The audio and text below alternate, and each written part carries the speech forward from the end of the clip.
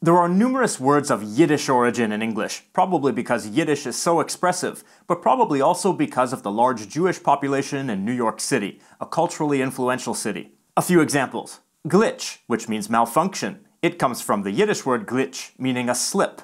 Shtick, which means a gimmick or performance routine, often a comedic one.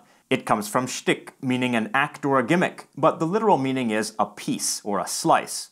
Klutz, which means a clumsy person. It comes from klotz, literally a block or a lump. Schmuck, which means a person unworthy of respect, whether a jerk or a fool. It comes from schmuck, which in Yiddish actually refers to a man's. Speaking of a man's, there's the English word schlong, which comes from Yiddish schlang, which actually means snake. You can see the connection.